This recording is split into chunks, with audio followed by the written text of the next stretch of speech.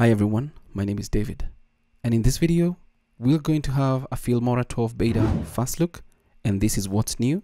And the official version of Filmora 12 is going to be released sometime in December 2022, so stay tuned and stick around because it's coming and it's packed with a ton of features.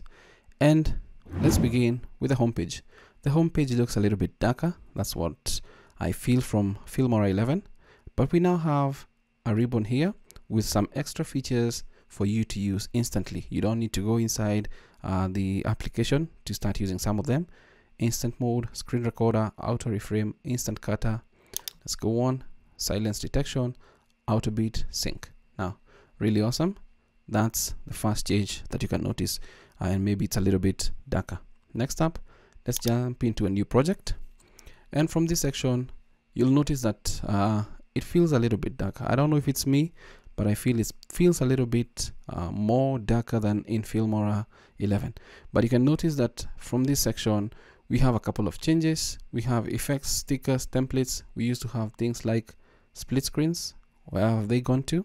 If I click on templates, and let's say we just close that, we have split screen right here. So don't you worry, it's still available if you use it most of the times. If we go back to media, you can see now that we have adjustment layers right inside here from the home page. Now, next up, we have a bunch of predefined layouts. And if I click on this, I'm using the classic layout. This is what has been in Filmora 11 and so on and so forth. But if you go to something like the default, what probably yours has shipped in, then you'll have everything else as it is. But now you have a project info. What are the settings for your project? What are your dimensions? And so on and so forth. Next up, you can click on this and you can see this is the organized version where you can organize your media here and then edit it right inside here. And you can always close this particular ribbon so that you get more real estate, and then you can do whatever you want. You can expand it again, but you can see it right inside there. We can look at another workspace, maybe the timeline. This is what it looks like.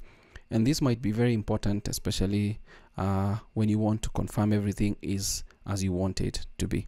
But I feel the classic is still the winner in this. I love having this particular player all by itself and just working without any distraction that doesn't really need a lot of changes all the time. Finally, we have a dual mode, and this is a layout that is available if you have an external monitor. So make use of this if you have a secondary monitor. Maybe you can use or add the player somewhere on that side so that you can free up more space for you to edit your videos. So that's the layout. Next up, we have keyboard shortcuts. And if you're coming from an ecosystem like Adobe Premiere Pro or maybe Apple Final Cut, then you have predefined keyboard shortcuts. And by default, we have the Wondershare Filmora. If I click on this drop down, we have Adobe Premiere Pro, and then we have Apple Final Cut Pro keyboard settings. If I click on this, a couple of things will change, and you can always customize to your needs based on what you use and everything. Looks really good. As for Final Cut, you have the same options, and as we scroll down, kindly take a look at this because it's moving along as we move along the various sections of the keyboard shortcuts. But let's leave it at Wondershare Filmora. Looks good. So those are the keyboard shortcuts. You can have preferences for Premiere Pro or Final Cut Pro. That's really, really awesome. I believe what we'll need now to test is maybe something like the adjustment layer. So I can get some media right inside here. Let's just drag this footage here. At the moment, I don't want to create a proxy, although a proxy is good, especially if you have huge video files like 4K, so that it saves you space. You'll be able to edit the footage in just a lower resolution, but when you export, the file will be in the better resolution. So that's why having a proxy is good. So we have our files here, and let's assume we can just get a couple of them right here and just drag right there. Now, we've got these clips right here, and let's say we want to adjust how they look. You can just click on this, maybe drag this particular adjustment layer on top. And the good thing is that you don't make changes to your footage, just what's in this particular layer above. So we can just scroll it to this section, and then let's say we want maybe to add something. Let's say we add maybe like, let's say go with a cool film or something. And if we look at it, this is actually going to be added all across the board. If I turn it off, our footage is still the same, but now when we have the adjustment layer available, you can change all that. So it's really awesome because you can add a couple of things. Let's say maybe we look for something like, let's say we go for a lot, maybe black and white, and let's just drag and drop this. Looks good. And if you can just double click on the adjustment layer, you'll see what's available.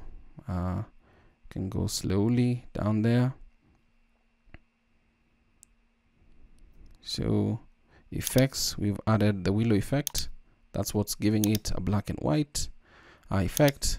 As for the color, we may probably just, we added the cool film, but let's assume we remove that. Now we have a clear black and white. But if we close this or hide this, you can still see your media the way it is. So for that, that has been sorted. We can actually delete that. Then let's look at this. And now what we have is we have the draw mask. And for this one, it's really awesome because clearly in previous versions, it was not possible to draw a mask. So I can just double click on this and go to mask.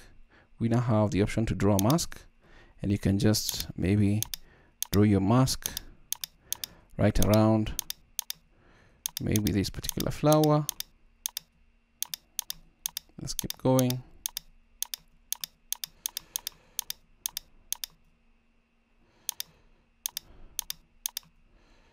Just keep going. And there we have a mask. So you can do whatever you want with it. You have different options here. The blur strength, you can maybe just do something of that sort. Opacity, maybe bring it down or whatever you want.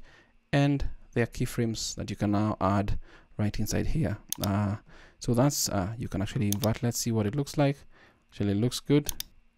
And then you can animate the path and so on and so forth. Save as custom. But if I play this, that is what it looks like. Really depends on what your imagination is going to take you to. You can do whatever you want with this. Looks really good, especially when that's possible. So you can actually maybe bring it back slightly and cut out before the bee flies away, and you achieve whatever effect that you want to achieve. But something else I've mentioned is that you now have advanced kind of keyframes. So you can just maybe, let's go to like basic, and you can scale the position, rotation, etc. But something else you can do right now, let's click OK, let's go to effects, and then let's go to maybe something like urban high. So just double click on that, effects, and then just add a keyframe right there, move along the way, add another keyframe, and then just scroll down. Let's say add another keyframe. Now let's say we come to this keyframe, just double click on it. Let's drop the opacity back to 0. If you move back, that's what we get. We play our video like that.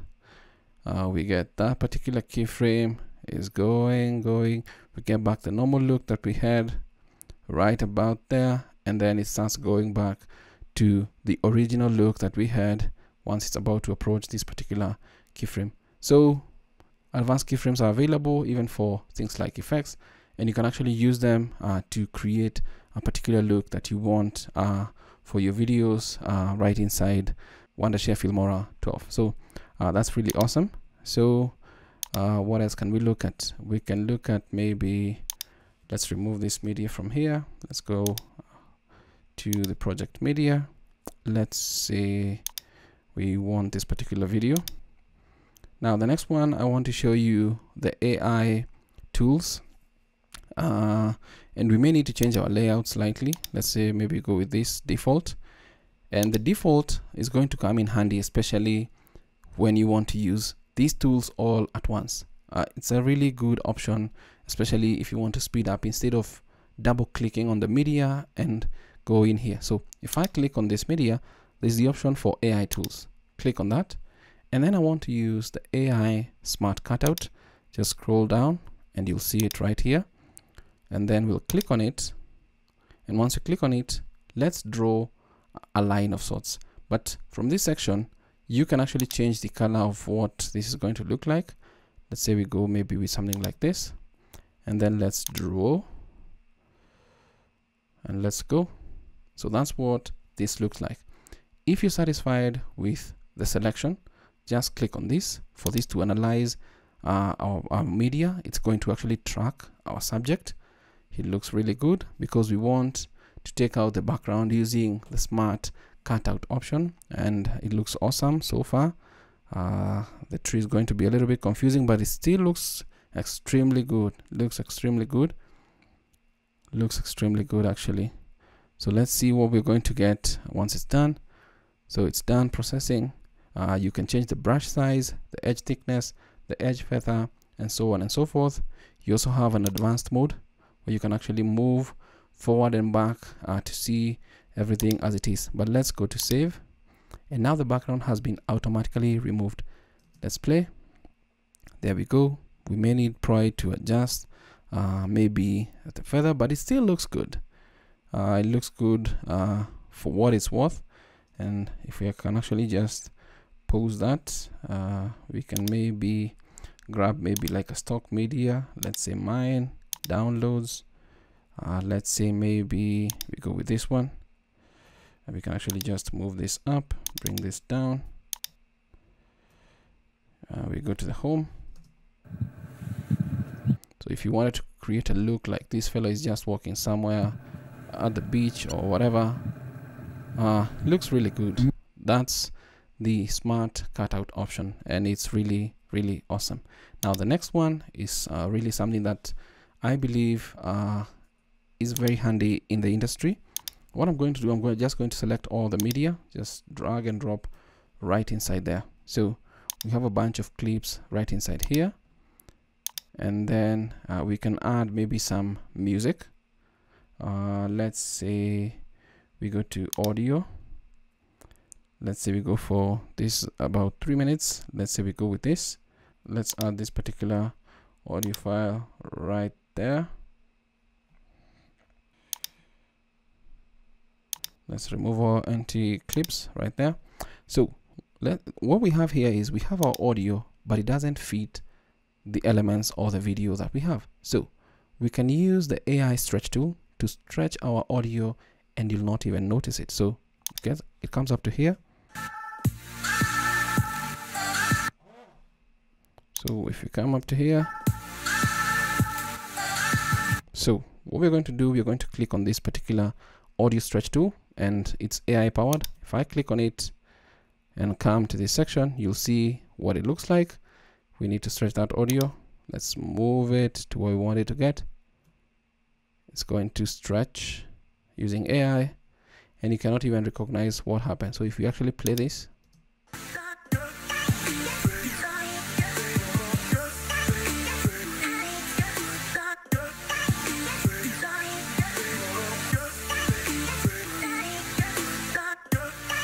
you can't even recognize there was any change to that particular audio. Looks really awesome. There are also a bunch of new improvements and to the effects, 3D effects, and so on and so forth. But I feel that's an in-depth video for what's coming in Wondershare Filmora 12 sometime in December. This is the beta version. Obviously it has some bugs. Probably my only maybe downside in this is that I've always hoped for that they would, for the titles, let's say you want to create subtitles from scratch. Let's say you get this subtitle. Let's say you wanted to add subtitles and then export the subtitle. So this is the subtitle we have here. So we can actually maybe change this. This is subtitle 1, and then this is subtitle 2. That looks good. So in Filmora 11, they introduced the option to import and export SRT files. But what I find a little bit strange is that when you use this subtitling option, which to me is kind of like text, it's not possible to export this subtitle as a subtitle.